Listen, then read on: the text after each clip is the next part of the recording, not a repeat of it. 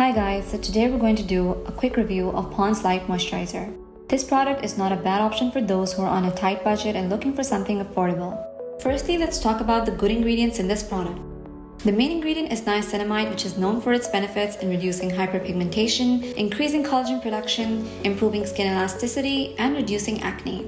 This product contains sodium ascorbyl phosphate, which is a form of vitamin C and is a great antioxidant, collagen booster, and skin brightener. Tocopherol Acetate, also known as vitamin E, is another great antioxidant.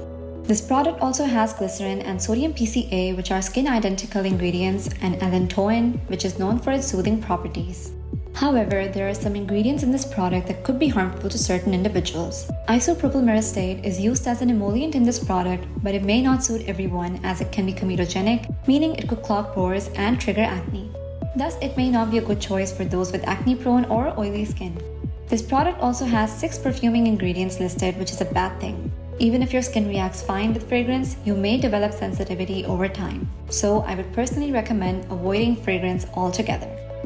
One important thing to note here is that even though sunscreen ingredients are listed, the product doesn't mention that it provides SPF protection. It's possible that the UV filters in this product aren't present in enough quantity to provide adequate sun protection. Therefore, if you choose to use it during the day, make sure to follow it up with a separate sunscreen. So overall, Ponds Light Moisturizer is a good budget-friendly option with some beneficial ingredients. However, it may not be suitable for everyone. If you have acne-prone or oily skin, it's best to avoid this product. Also, if you're sensitive to fragrance, this product may not be the right choice for you. So that's all for today's review. Thanks for watching, and we'll see you in the next one.